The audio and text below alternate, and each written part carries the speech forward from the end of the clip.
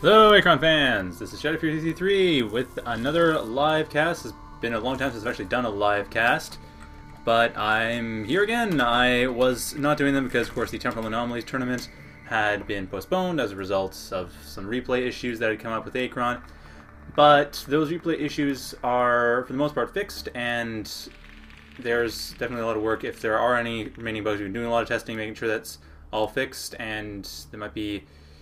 If there are any other bugs that have come up, well, we have the devs working on it, so should be fine. So yes, Temporal Anomalies will be starting up again next weekend, so the cast will be next Sunday at 7 p.m. Pacific Standard Time. That's January the 29th at 7 p.m. Pacific Standard Time. And just to build up for that, we're going to have some replays of games that were played already some time ago. So the first game is going to be between JRaccoon and Nale, both of which are fairly...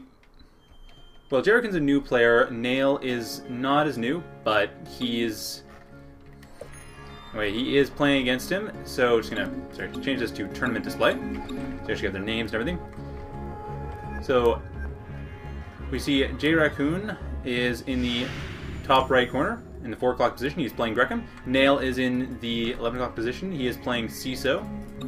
And he is currently setting up his RPs, getting that up for a perfect start, while JRaccoon is pushing his RPs towards the boxes and will be getting very quickly a Faro and then probably moving his Arcticus forward, getting a Faro, getting Octos for his RPs as well. So both players are getting their RPs set up, and we should have a fairly economy-based matches. Most matches tend to be in Achron.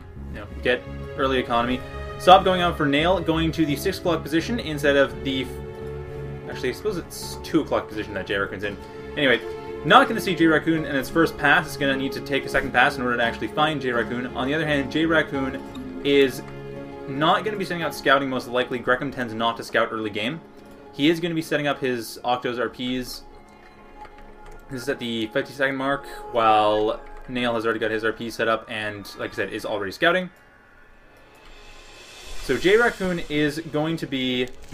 Actually, looks like JRaccoon might be a bit ahead... No, he's not. He is definitely behind in terms of his economy, but that is normal for Grekim. Grekim does tend to start out a bit behind in economy. He is right now going in slow-mo to get his economy just perfect. A bit surprised he didn't use the menu option for Octo Resource Processor, because Grekim could just build resource processors for Octos. They don't have to worry about building the Octo and then building the RP, but he might have been worried about defense a lot.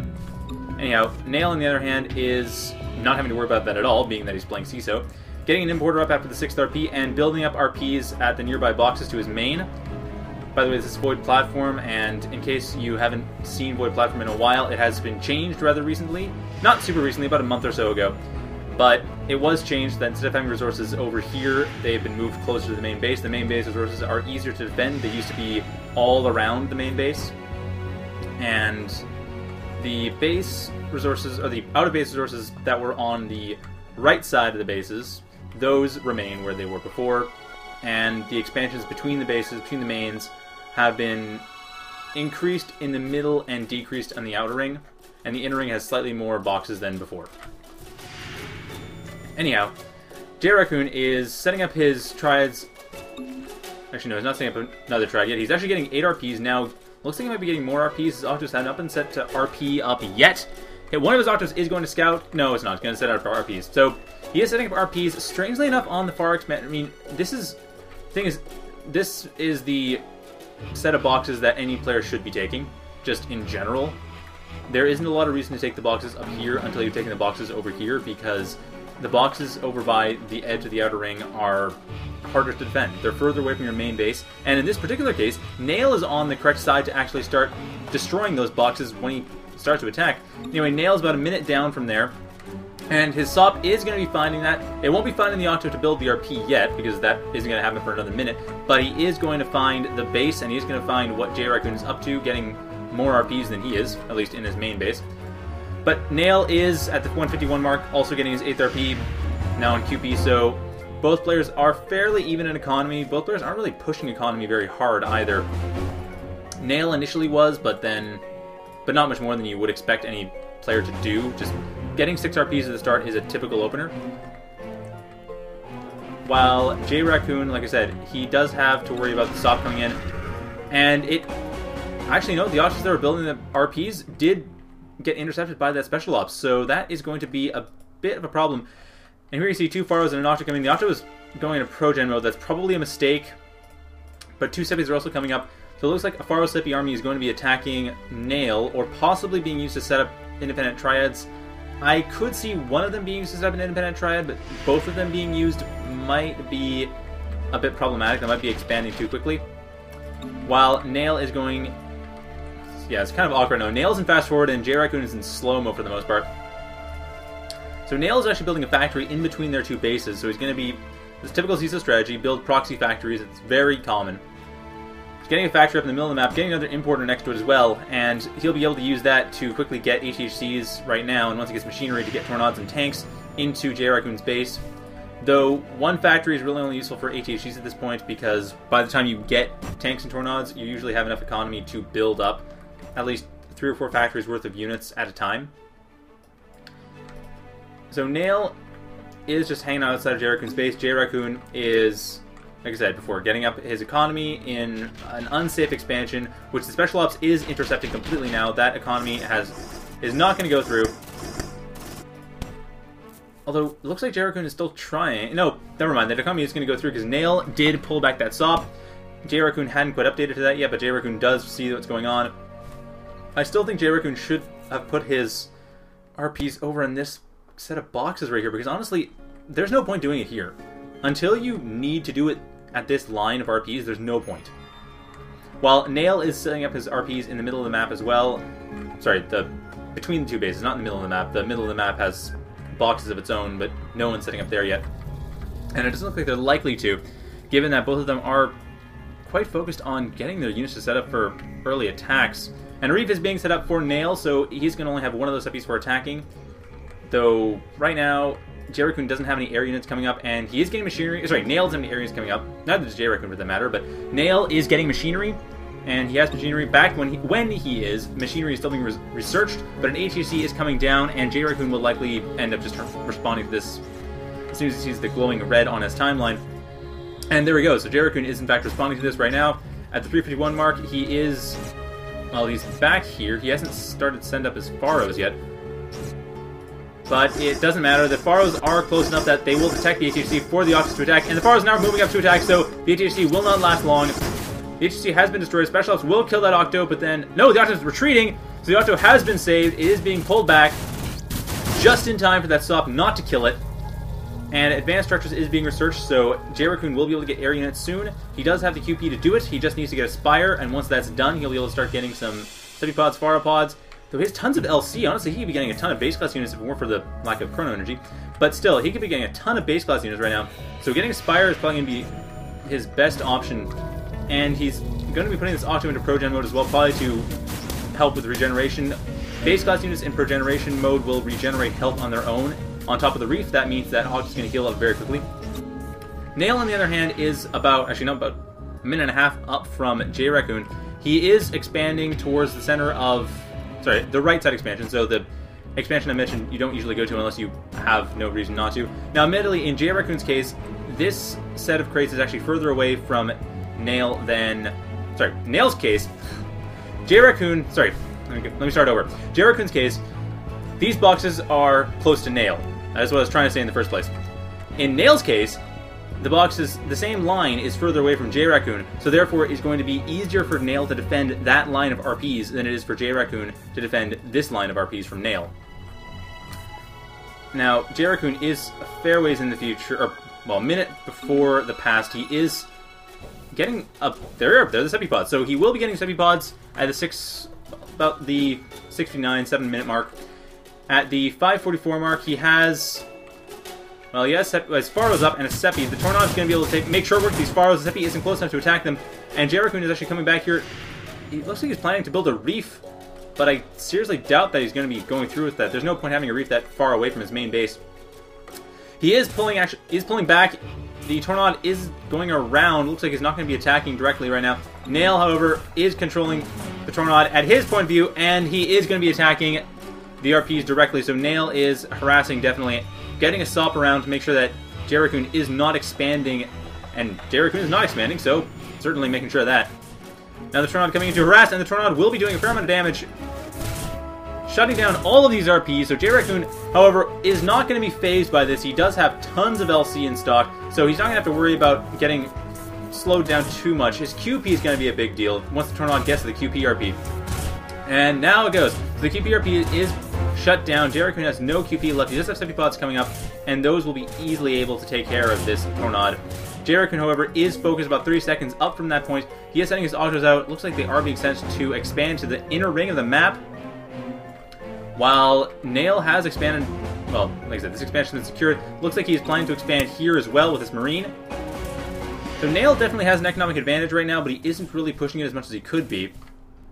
He does have not a lot of, well, he has, okay, lots of LC, but not a lot of QP in stock, and he's probably being QP blocked, but he doesn't have a lot of factors and macrofabs either.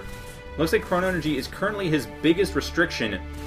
Jumping towards the future, right now it will be a great time to macro, and it looks like that's exactly what he's doing, but he's doing it in one macrofab instead of spreading out between multiple macrofabs, which is an odd decision because he's spending the same amount of resources, but they're coming out, the units are coming out later than they would be otherwise. Yeah, there they go. There's tons of units in the macrofab.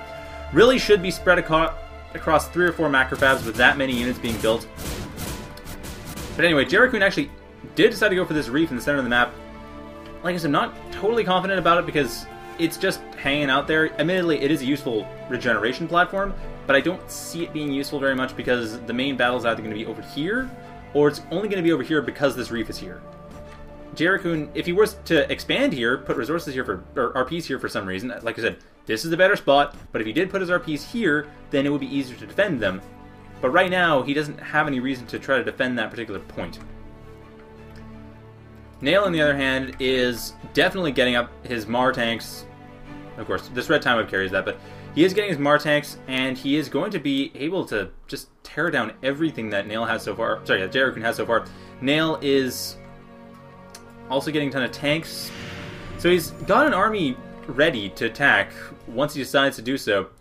And JRaccoon is not in a great position to deal with this, but JRaccoon, however, closer to the present, is attacking, directly harassing the main base, however, with Septipods, stopping some of the QP RPs, but unfortunately for JRaccoon, Nale does have a lot of QP in stock, not enough to build a massive army, but at this point JRaccoon does not have an economic advantage to begin with, so this harassment is not changing a whole lot, and he is not building any more RPs.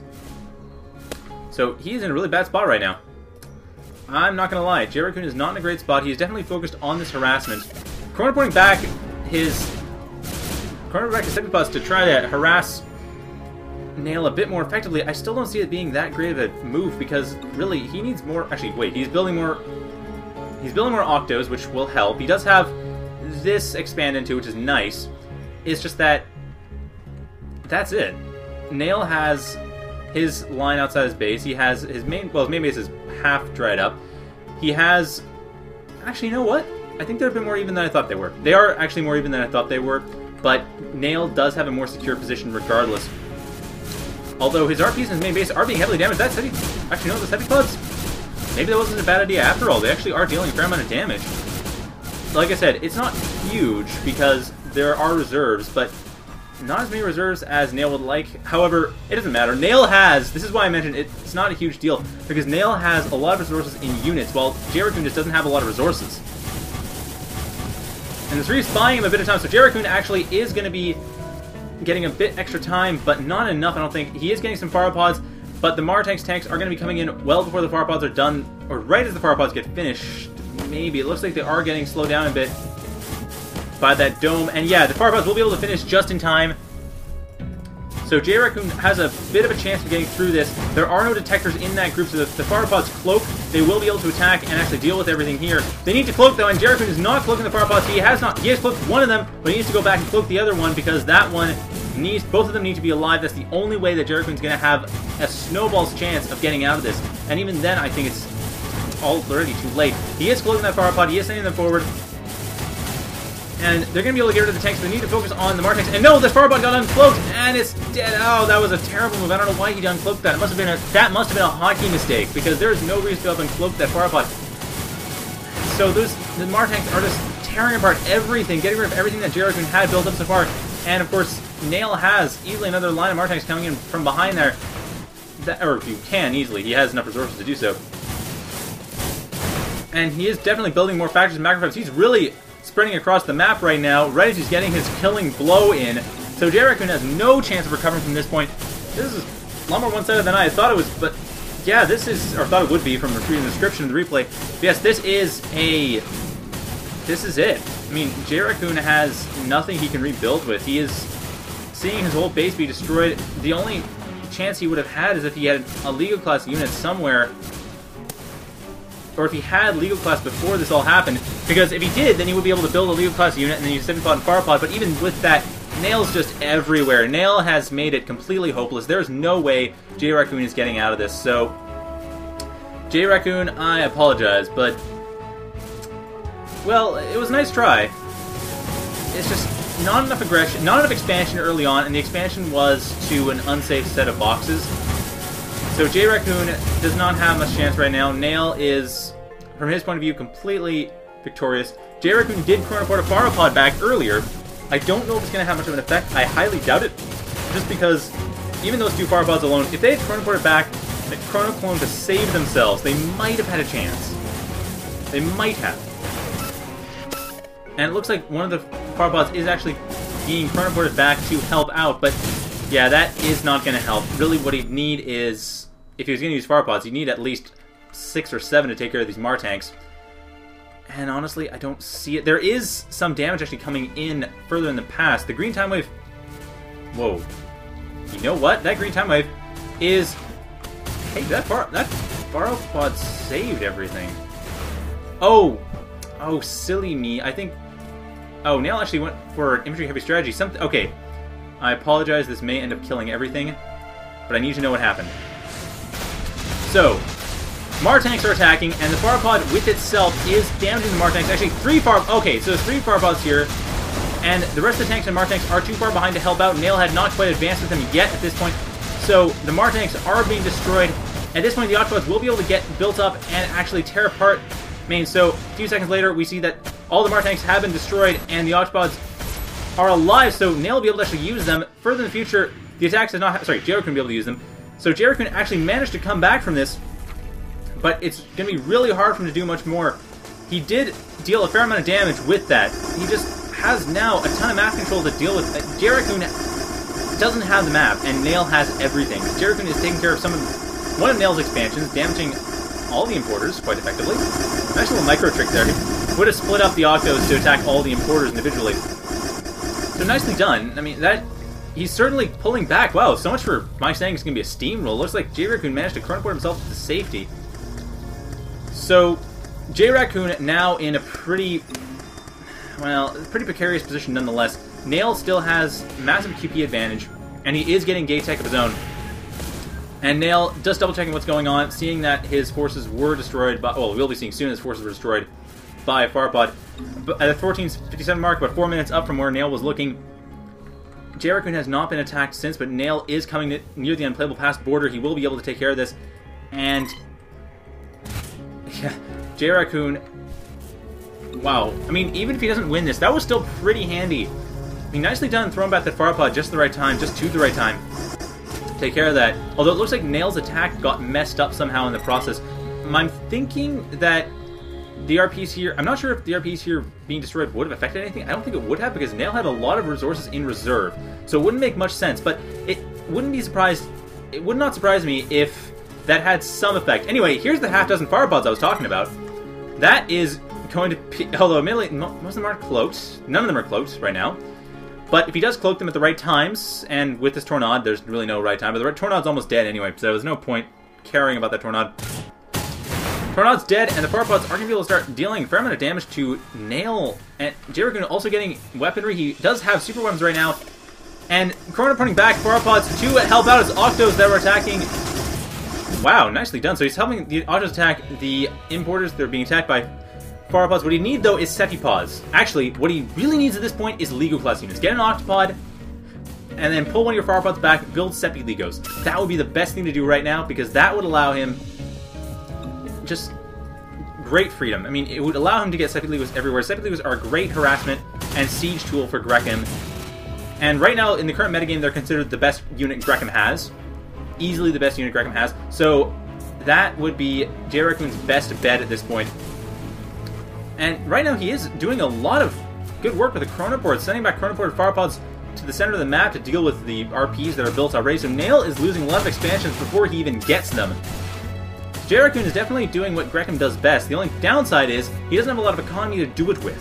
He only has these 5 RPs, and once those drain, although he's getting more RPs on the corresponding Outer Ring expansion, but he is still behind an economy. Nale, really, he has Gate Tech, he has a Chronoporter. It's just a matter of time before Nale decides, you know what, forget this playing around, I'm going to start killing him. Because he can do that. He can really do that any time, once Nale wants to. And Nale has just done that. Chronoporting back... See, Chronoport back a mech. Okay, not a whole lot of units yet, but he will be able to Chronoport a lot of units later on. So he Chronoport back this one mech, and that will be... Well, that'll be useful somewhat, but against the Firepods, I don't see it being especially useful. What he needs right now is a much larger army going back to the past to actually deal with everything. That's what's necessary.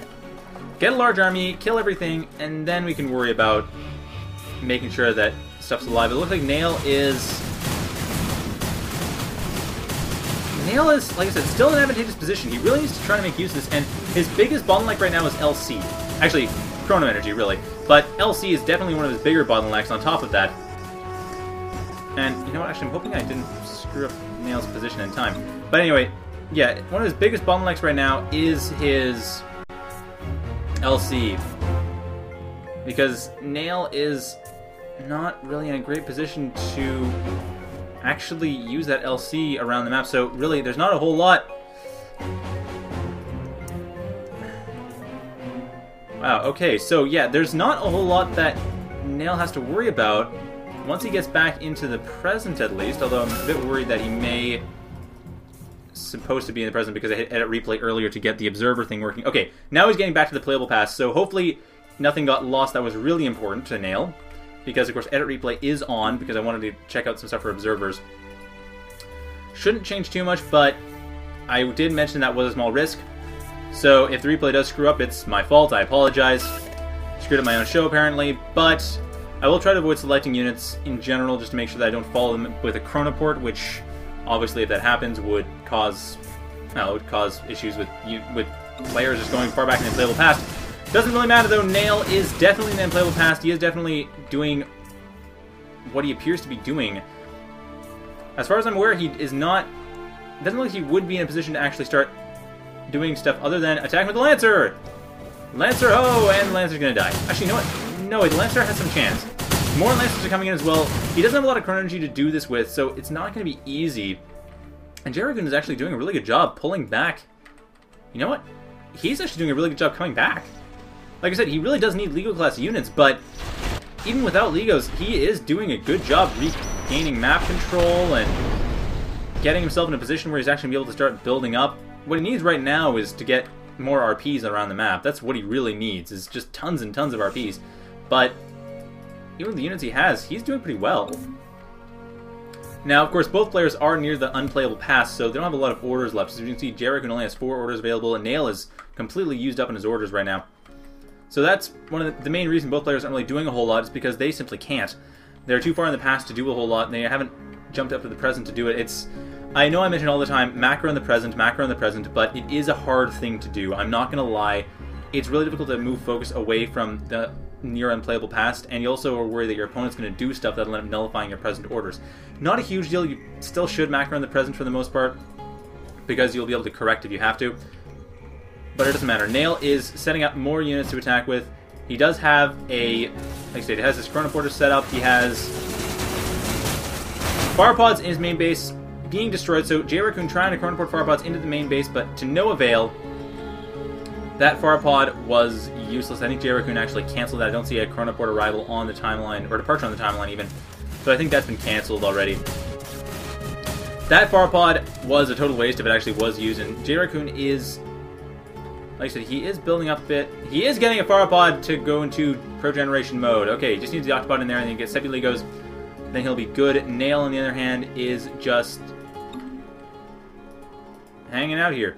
So he's getting more. He's getting a larger army, getting himself built up for. Like I said, he has very little chrono energy left, so he's getting himself built up for big attack, but he doesn't have the chrono energy to do it yet. Once he does, though, he will be in a great spot. He just needs to have the chrono energy, and that will be basically the end of JRaccoon, because JRaccoon right now isn't pushing a whole lot, and I'm a bit worried that I may have screwed something up by the edit replay command that I had done earlier. I think I did. Okay, Nale is fine, but JRaccoon, I think I screwed him up somehow. And that's starting to really worry me, because I think I messed up this replay. So I can't blame the game now. I appear to have... yeah. Shit. So yeah, Nale is going to be... well, like I said, Nale's in a great position. Really, he just needs to attack now. I'm surprised he hasn't done that yet. He is going into the present, and he is able to macro in the present, of course. Which he is definitely doing. He is getting tons of units in the present. So, like I said, it's just a matter of him attacking and turning Smarter Idol on too. Good idea. But it's just a matter of him attacking and then he'll be set. JRaccoon really is losing steam. So yeah, JRaccoon, okay. So yeah, I must have screwed something up when I did the edit replay. I apologize, viewers, because that was not intended. But it's quite possible that I followed a chronoport wrong or something like that. So yeah, I apologize for that. That is... well, that's pretty much it. So yeah, JRaccoon looks like he did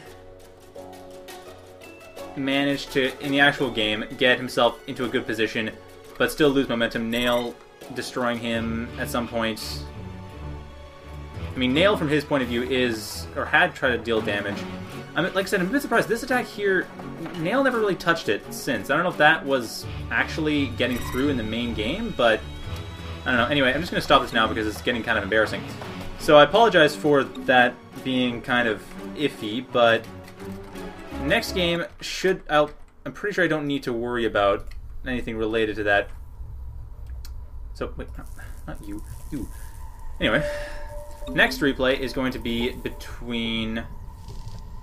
Actually, I'll just going to shut off the screen for a second, just so that it's easier for YouTube. So, I'm going to shut off the stream for now, and I'll come back in a couple seconds. So, see you guys in a couple